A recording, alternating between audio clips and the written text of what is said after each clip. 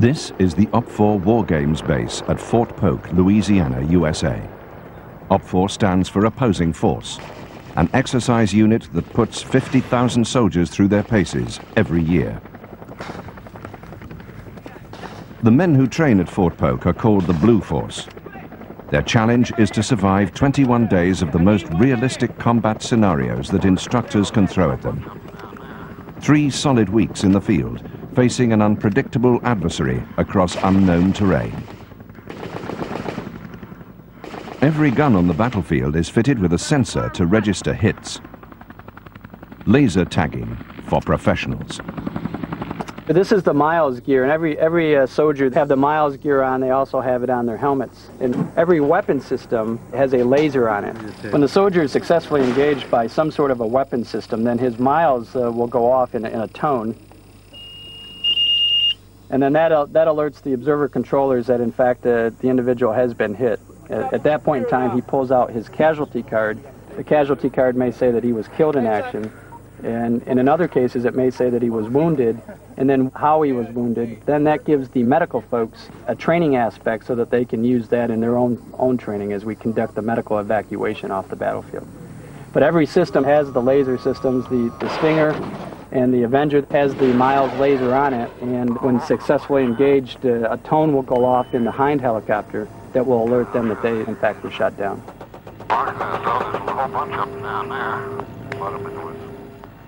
The airborne enemy the trainees will face are named Red Force, a team of OPFOR instructors, masters of the tactics and technologies of the armed forces of the former Soviet Union. We're being brought in to repel the aggressors, the blue aggressors, those running dogs. So we will come in and come in hard, low, fast, and hit the targets, and as quickly and as hard as we can do it.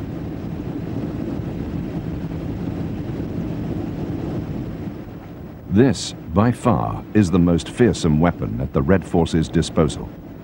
An Mi-24 assault helicopter captured from Iraqi troops in the Gulf War.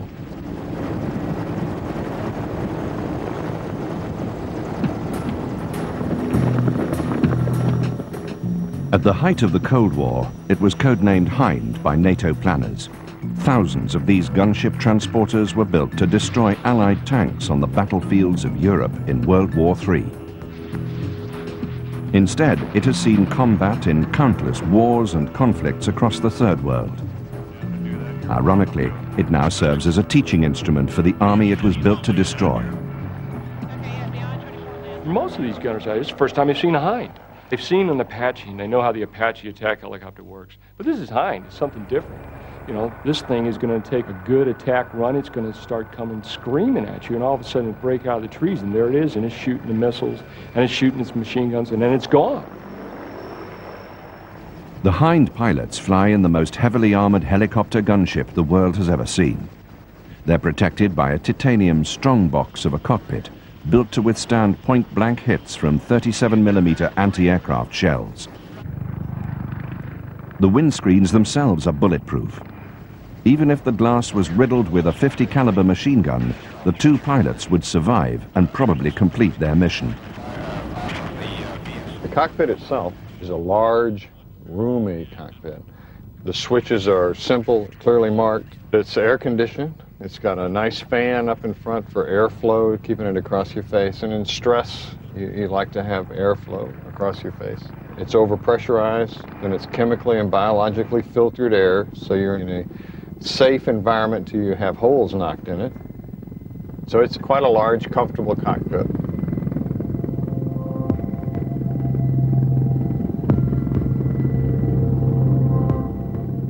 The Soviets had relied upon sheer weight of numbers to achieve military superiority.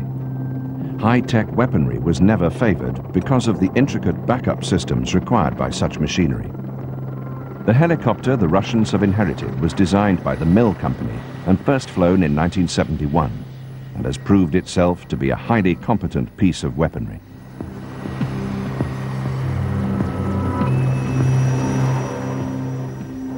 Nearly 2 times larger than America's Apache gunship, the Hind has no real Western counterpart. Soviet military doctrine had combined the speed of an attack helicopter with the size of a transporter.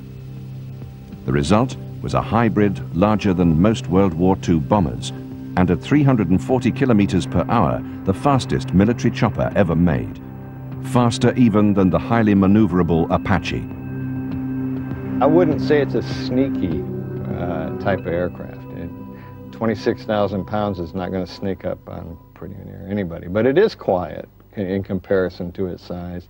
And we move at a high speed, attack speed between 120 and 140 knots, 50 to 100 feet above the ground. And a rolling terrain, it's very difficult to detect, and it can be on you before you know it. This morning we expect the Mi-24 Hind to conduct an air attack. The air attack route will go up along the east side of the brigade sector. It will fly north. Proposed targets at Fire Field 706, 705, 704, and the brigade supply area. On this training exercise, the soldiers of the 25th Infantry Division face a difficult job. Plunged deep into enemy territory, they must hold a riverbed running through their sector of the map. Along the way, they'll be subjected to ambush and attack by helicopter-borne Reds. The Hind pilots will not fly alone. Included in the Red Force are Mi-17 Hiplight and Mi-8 attack helicopters. To defend against these threats, each platoon has its own Avenger team. A Humvee fitted with Mach 2 Stinger surface-to-air missiles.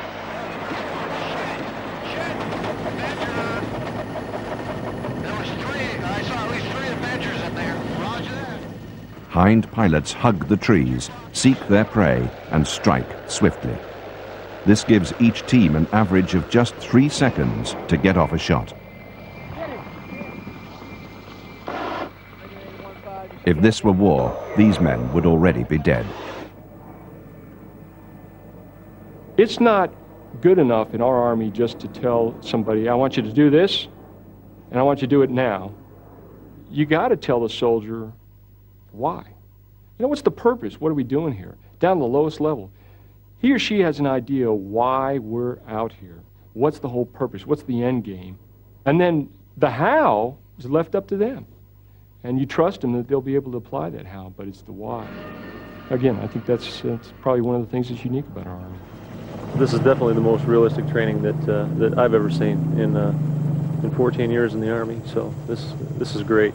In our home station, we really don't have aircraft that engage back at us, so we'll be on our toes as to more of what we're doing. Okay, he got us. OPFOR pilots fly 5 to 6 times daily.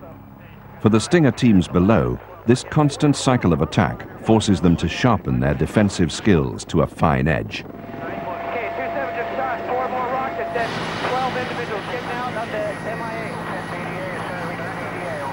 By the time a rotation is over, it's almost like we don't want to go out in the box anymore. When you get whacked 3 or 4 times a day, that's, well, you know, we are pretty good at what we do, and to get shot up pretty regular doesn't do a whole lot for your ego. It's a really good feeling when you've gone out in the battlefield, the battle area, and you've given it all you've got. And you've flown it to the maximum potential, and you've shot your ordnance, and you still get whacked and shot down. It makes you feel good. It makes you feel real good.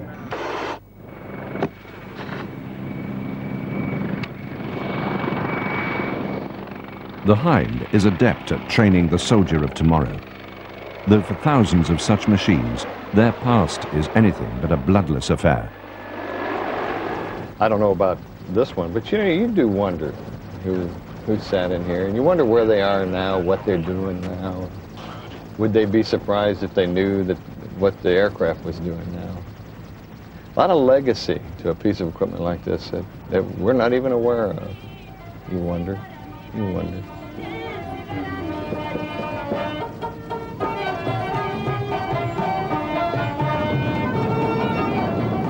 At the United Nations, the Security Council was presented with a resolution calling for the immediate and unconditional withdrawal of all foreign troops from Afghanistan. For the Russians, this was not an invasion. just a helping hand to a nation in need. In December 1979, 2 Soviet divisions entered Afghanistan. The communist puppet state installed by Moscow was under siege from the 7 Islamic tribes of the Mujahideen. The Afghans were incensed by a communist-imposed ideology that denied the existence of Allah.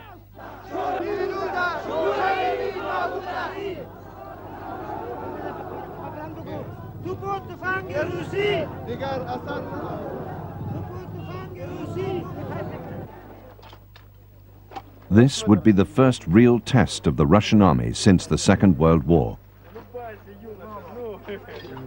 Suddenly seeing all these young conscripts out on the airbase, and they were all 18, 19, 20 years old. They were all trying to grow mustaches. And in a sense, this is like Vietnam déjà vu. In the early years, the Afghanistan war was left unreported in the Soviet-controlled media. In the early 80s, if you thumbed through magazines and newspapers that were covering the war in Afghanistan, basically you get an impression that Soviet soldiers in Afghanistan were raising flowers or picking flowers, or constructing schools or kindergartens, and nothing else. We were briefed by the colonel who still had the Afghanistan dust on his shoulders. He told us, guys, I don't care what the hell did they tell you in Moscow. Now, let's talk about real situation.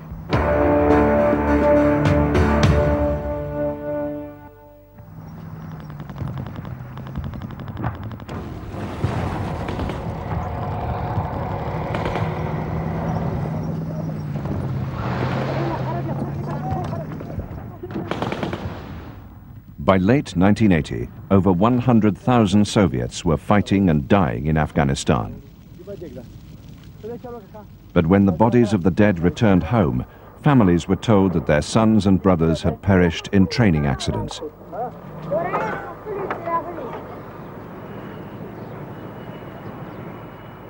Throughout the war, the Soviets held Afghanistan's few cities, while the Mujahideen guerrilla army controlled the surrounding countryside.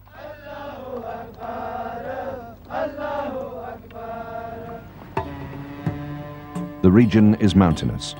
Much of the country sits above 3,000 meters. In attempts to project power beyond the cities, the Soviets scattered fire bases across the land.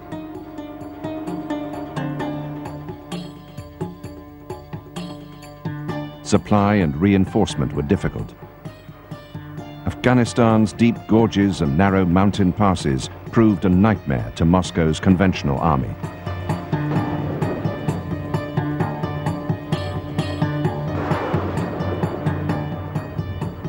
Soviet convoys found themselves under constant threat of sudden ambush by an enemy that was as elusive as it was destructive.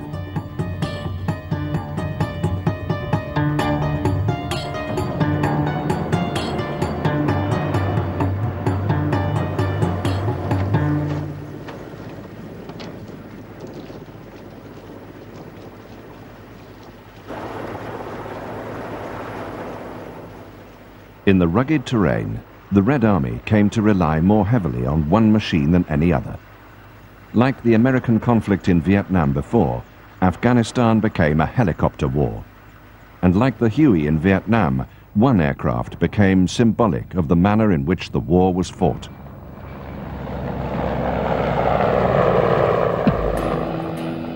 The Hind is powered by twin-turbine 2,200 horsepower engines. Its combat range is almost 800 kilometers. The gunner sits in the front seat and the pilot in the rear. The transport compartment can carry 8 troopers, but is more often used to store extra ordnance. The stub wings add 25% more lift in high-speed flight, reduce the chopper's turning radius, and can be hung with 4 32-shot rocket pods. In front, the Hind wields a 4-barreled 12.7mm Gatling gun.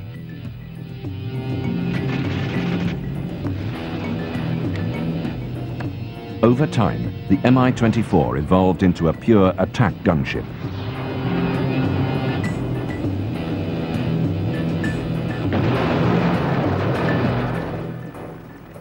It seldom carried troops except in an emergency, and it was usually left to Mi-17s and Mi-8s to evacuate soldiers from the ground. You are in trouble, and if he's not getting you out of there, that's the end of it. And even when you're on board, you just hold your breath and count all along seconds before you feel that the altitude and probably the distance is long enough so you can slowly exhale and relax. In many ways, the Mi-24 was a product of the American debacle in Vietnam. US Army studies following the war in Southeast Asia concluded that America's Hind helicopter was both underpowered and extremely vulnerable to enemy fire. In the early 1970s, Soviet designers sifted through these studies and learned from their conclusions. The result is an exceptionally fast machine that is nearly impervious to .50 caliber machine gun fire. And that was really something dreadful. And then you will fire on it, and it will have no effect. You could see that sparking of hitting it and getting the sparks, and still it will come at you. I literally loved it because more than once it saved my life, and it was hit with the bullets and shells all around, and still, well, it carried my body back to the base. Soviet tactics often replicated the strategic operations employed by the Americans in Vietnam. Hours prior to a Hind assault on a suspect village, Soviet troops were inserted into hidden posts along the village's most likely path of escape. The Hinds would pop up from behind the mountain peak with the sun rising and the winds blowing into their direction. And this is like a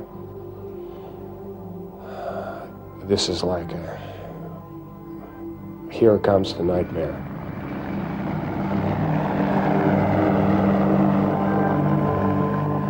You could scare you know, even Afghan Mujahideen, they were very brave. They were very good fighters. They didn't care even if they're dead or alive, you know.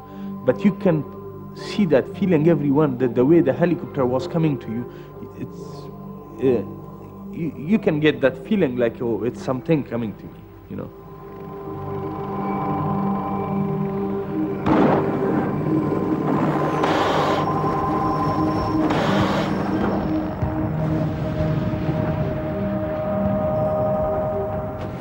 When they fled from the incoming choppers, the Afghans were ambushed as they stumbled headlong into the Red Army paratroopers lying in wait.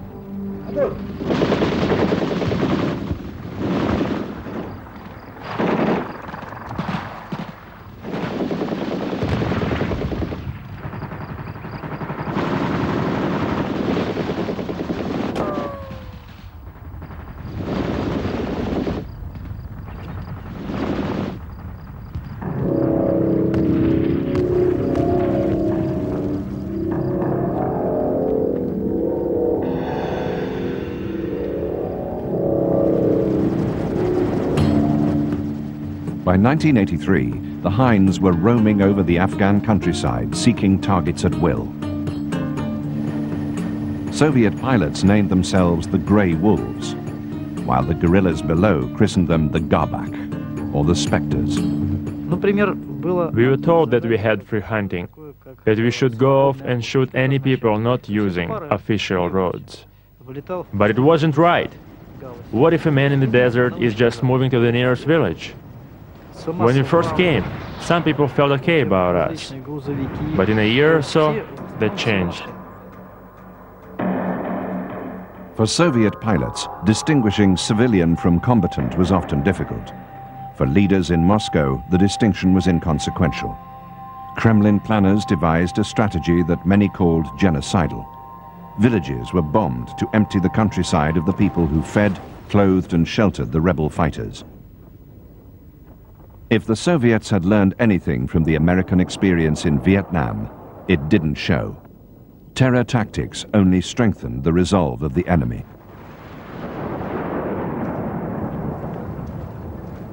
There were incidents where, villages were taken out and just shot or bulldozed. That was a very common one, where tanks would just run over bodies.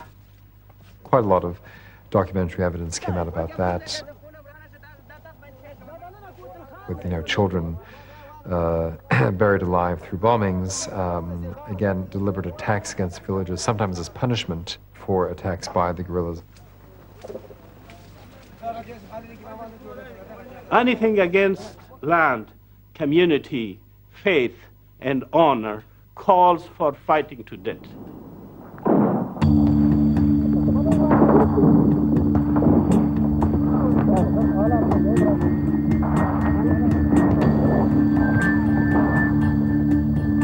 It is in the character of every Afghan, just to fight. And from the beginning, I had some friends here in the state. I told them that the Afghans will fight to the last man. And they did, and I was not wrong. The Afghans simply became more determined in the face of escalating violence.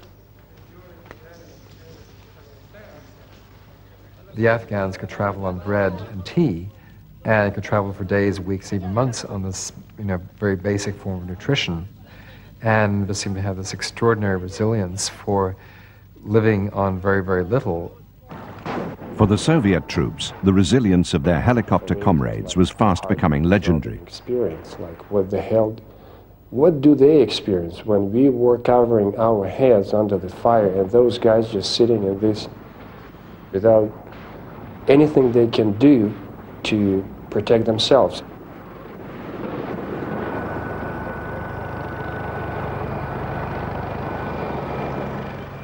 Pilots spent much of their time flying convoy escorts, and over time earned the respect of the troops that they're sent to protect. Their strongest bond was with the heli-borne troops they would carry into battle.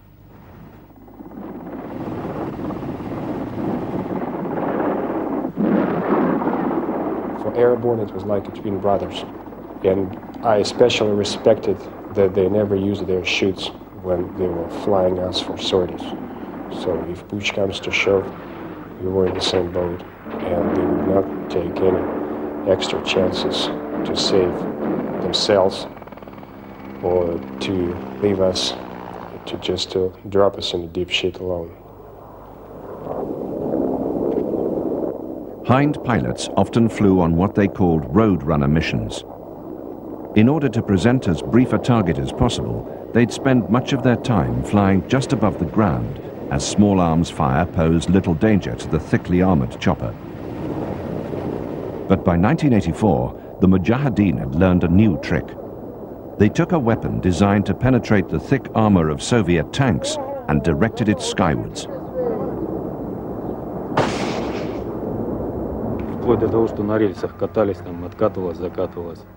Another unexpected thing we encountered there were the usage of hand grenade launchers against helicopters, which were intended to fire at tanks, but at helicopters at low altitude. They had lots of grenade launchers, and a Mujahid could just raise it and fire at you with a grenade, and there were many cases like that.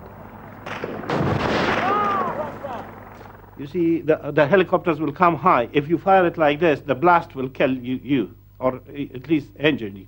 So what we did, we will have these long, tall trees, a poplar or some sort of a pine. On the top of it, a Mujahid will climb and climb and climb, and usually there will not be strong branches to hold him. So what we will do, we will tie him up to the tree and then wait for the helicopters to come with the RPGs. And there have been cases that we shot the Hinds with the RPGs.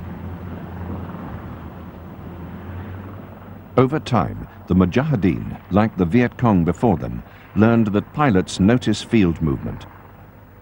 Running from incoming helicopters was suicidal. Once the guerrillas stood their ground, it was the Soviets who suffered. Hind pilot Valery Burkov entered combat in Afghanistan just 2 months after his father died flying an Mi-24 mission. Another Mi-24 was shot down, and my father decided to land his chopper and try and save the downed crew.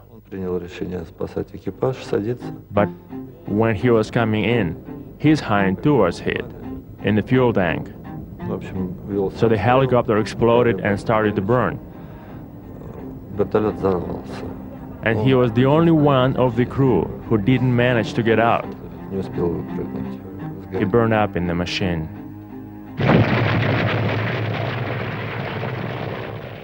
Eventually, the Hind's weaknesses began to show. The altitudes in Afghanistan are extreme. Some Soviet fire bases were located as high as 5,500 meters. The thin air took its toll on turbine engines built to work no higher than 4,000 meters.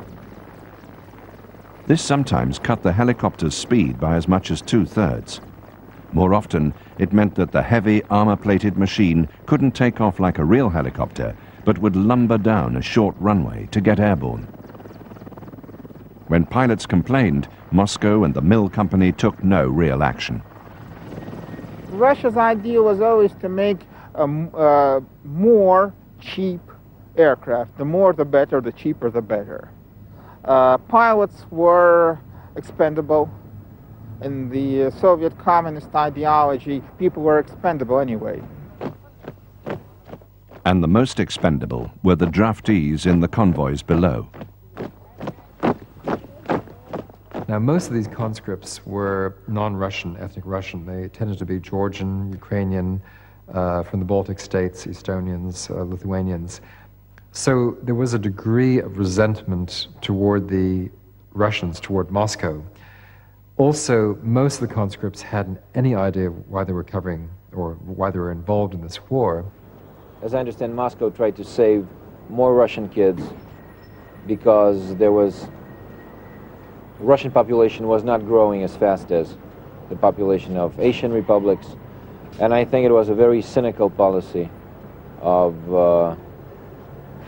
Moscow leaders. So I think there was a lot of resentment amongst the conscripts. They didn't really believe in this war. For many in combat, this sense of detachment would soon change.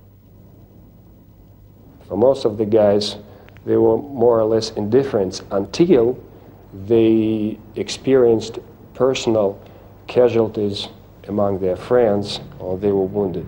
Then, by blood, they were committed to this vicious circle of cannon fodder. Once you lose your buddies, peers, with whom you had a personal experience sharing your life, your service, then you just start from there. Then for you, it's like the whole damn thing personifies in the faces of those who perished. And the revenge is the word. That's it. And for them, there is no difficulties, no doubts. It's as simple as that. They killed my buddy. Now you watch me. I think the fear element had grown. I think also the fear element had grown with the Soviets because word did come back of what happened. And if you look at the Soviet propaganda, which a lot of it was probably not that far off the mark, that if you got captured, they would skin you alive. And I always remember this being one particular element, that they would skin you alive, and it did happen.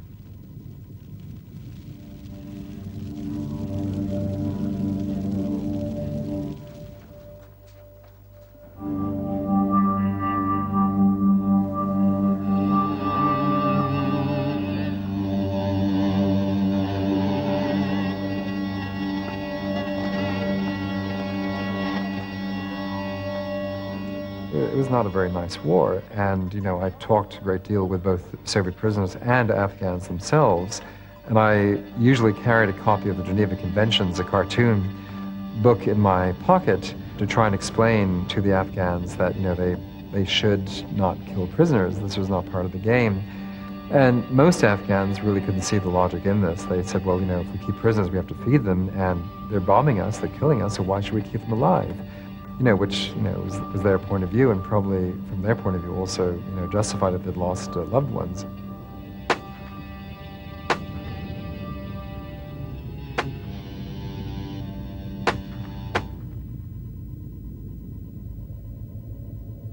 Just to dampen the morale of our soldiers, they would throw the live body of one of our prisoners with his legs and arms cut off and still bleeding. And as soon as the column stops and the guys would check out what the hell is going on, they would put it like in the big box from missiles, and it is open. And then the whole story is just like a wildfire, spreads all along the column. And you just can look at the faces of the young soldiers, how they turn pale, and some of them just tremble. And it's hard to measure to what extent it affects the combat readiness, but usually, well, I believe you understand what I'm talking about. It just fortified the views of those who spent some time there. It gave them ugly justification for atrocities on our side. So for us it was very simple. When we dealt with the POWs, we would have only very limited options. He cooperates with us. If he doesn't want, he would be wasted on the spot. That's it. Nothing fancy. No slicing, no knifing, anything like that.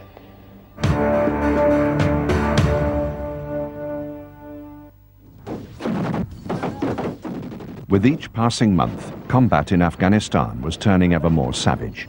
By 1986, even the children of the Mujahideen were fighting the Soviets. Such conflicts had no respect for age. Unlike the Hind, most Soviet helicopters flew without heavy armor and bulletproof glass. One of our medevac helicopters was shot down by a teenager, and after he was killed, it turned out that he was no elder than probably 13 or 12 years old. When he shot the pilot, a bullet struck him right between his eyes from probably around 250 yards. And he had enough guts to shoot from such a close range and to take all. And I'm sure he had a pretty understanding what would happen with him, and he took the risks. So we developed the feeling of just respect to professionalism to the other side. By 1986, the CIA was supplying the rebels with the Stinger missile. Capable of hitting a moving target 5 kilometers away, it represented a massive threat.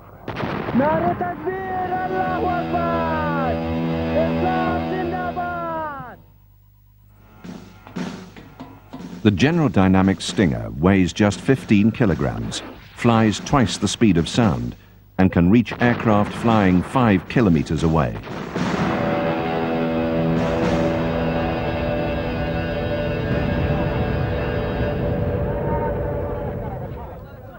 There was a perception in the CIA that the rebels were not technologically advanced enough to utilize such a weapon. But the guerrillas were quick learners, and the new missile proved deadly to the Soviet aircrews. One resistance commander remarked, "There are only 2 things we Afghans need: the Quran and more Stingers."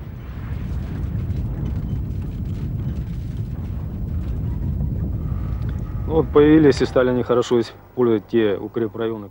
you see, the basis for 10 years of war didn't change, and we used one and the same basis. So, however you would change the routes leading out of the base and back to the base, the directions were still the same. So Mujahids built up fortified positions in the mountains on the general directions of our approach to the airfields and our routes leaving the airfields.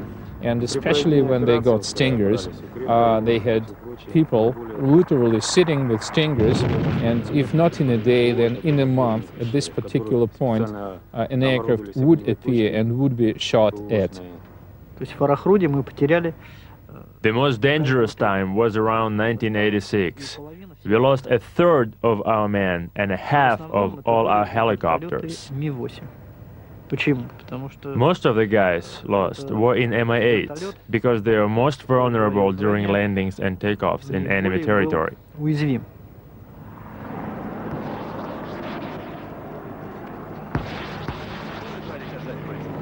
By 1987, flare dispensers had been added to most Soviet helicopters. They acted as decoys to the heat-seeking missiles. Fixed-wing aircraft, too, utilized this system. Despite this, in 1987 alone, more than 200 Soviet aircraft fell prey to the Mujahideen's new weapon.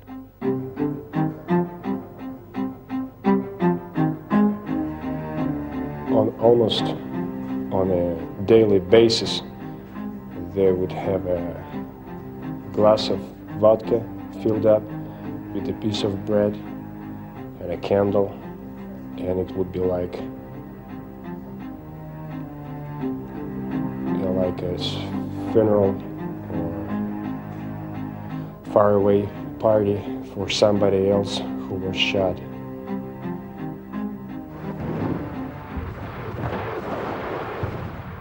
I had a first experience being ambushed, and we had a huge casualty rate, 47 killed, and we had 6 guys who were just bleeding and dying from the wounds, and our 2 medical personnel were killed too. So we didn't have anybody to take care of these wounded guys properly, and we radioed to the base to pick them up. The arrival of the Stinger meant that the helicopters the soldiers looked to for salvation were no longer there when needed. And this is like a waiting situation. I was walking around those guys moaning from their pain, and they would provide first medical aid, and I was cursing, I was preaching, I was hoping, and there was nothing else we can do about it. And I thought my head would explode trying to pick up the first sounds of the incoming helicopters. This is, I would say, the worst waiting I've ever had in my life. I mean, something I would not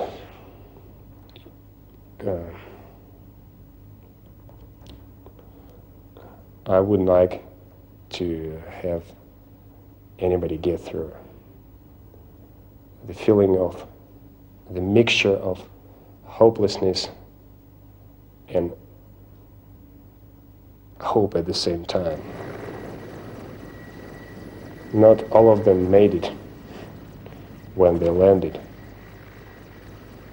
I had hard feelings.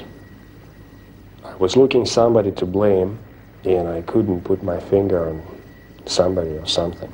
It was like, it was as big as life. It didn't work out properly. Birds landed safely, but they were useless because guys didn't make when they landed, and it was, well, everything has to be wonderful and happy and not bloody and stupid, but and sometimes you pretend that you can make wonders, but sometimes you realize that you can't do it.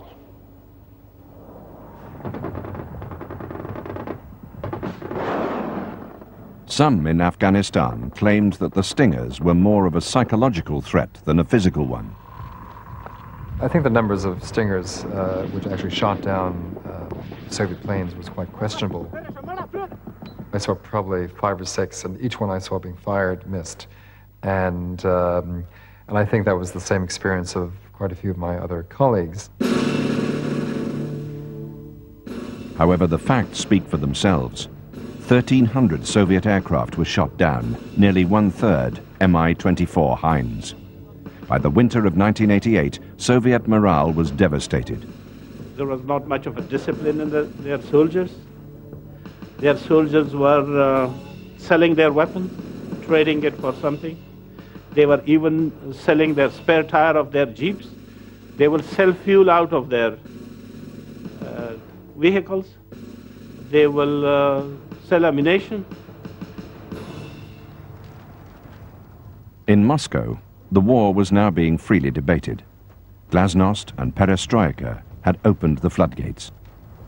For the first time in Soviet history, public dissent against a war of aggression was openly tolerated. Social fatigue and a crumbling economy was to undermine support for the war. The Soviets then announced their impending withdrawal from Afghanistan. In the months that followed, soldiers in the field focused on one thing: getting home in one piece.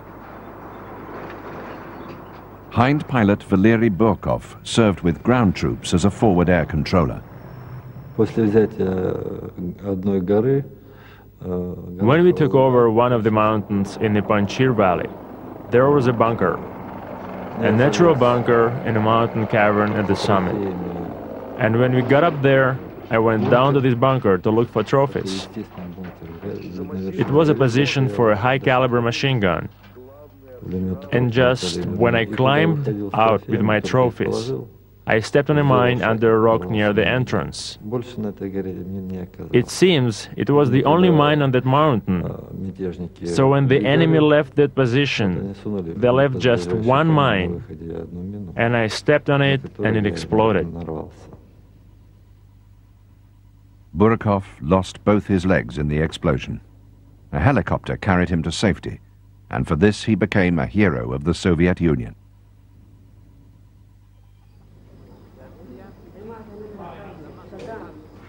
The Soviet Union has made a commitment to withdraw completely its forces from Afghanistan no later than February 15, 1989. There is no reason why they should not meet this obligation, and we expect the Soviets to honor the obligations they undertook in signing the Geneva Accords. There is no evidence that they will not do this.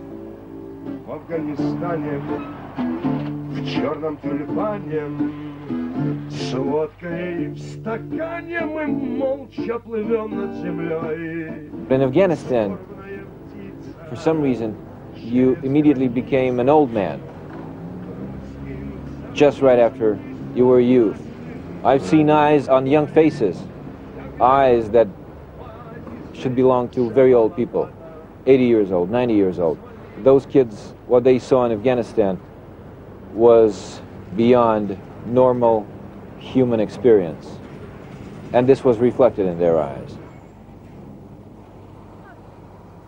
It's like, we made it. It's like, from now on, it's R&R till the end of my life. Nothing will be as bad as it was. That's it. Today, a small unit of guardsmen was marched onto the runway of Kabul airport. We were excited that we made it, we were there, we made it, and now we're back home, period. I mean, nothing to worry about. I must tell you that I, as a correspondent in Afghanistan, went through different stages of understanding of what war is all about. In 1986, I thought that we need another 2 or 3 divisions and everything will be okay. In 1987, I thought that even if you send 3 more armies, you'd still lose the war, and that something is deeply wrong here. And in 1989, I basically thought that this was a war that will not only destroy Afghanistan, but basically the Soviet Union. Historically, the Afghanistan war ended as the Soviet Empire began to disintegrate. and there's no doubting that the burden of that conflict contributed to its downfall. The Soviets lost 15,000 troops because of dogmatic principles. As for Afghanistan itself, 1.5 million rebels and civilians have died, and the terror continues with warring tribes fighting over the rubble left by the invading Soviets.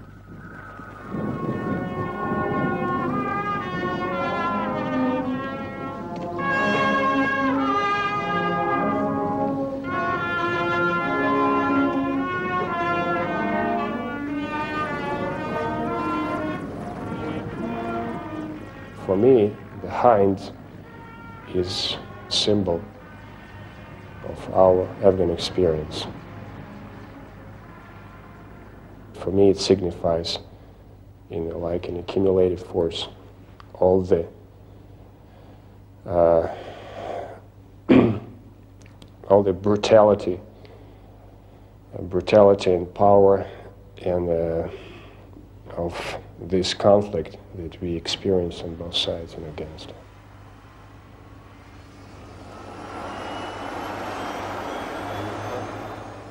The Red Army and the empire that this weapon was built to serve no longer exists. It's ironic that the system the helicopter now operates under is as run down as the helicopter itself. There is a final irony. Because of the lack of fuel in Russia, the average Russian Federation pilot flies just once a month, making the Hind pilots of the Louisiana OPFOR unit the most active Mi-24 unit in the world.